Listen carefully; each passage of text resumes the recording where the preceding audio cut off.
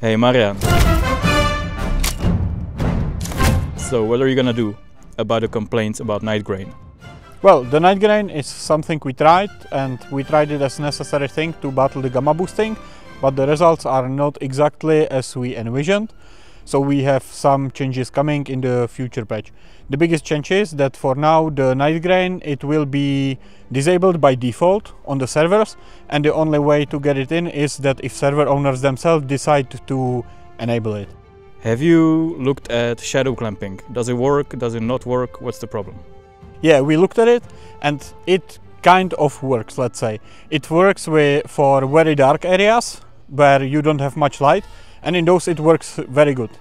But there's the issue where you have areas which are not completely dark and not completely light, which is exactly the areas where gamma boosting works the best and shadow clamping works the worst, to be fair. So it's not really that much of a use to us because it would just solve few parts of the screen and not the most important parts.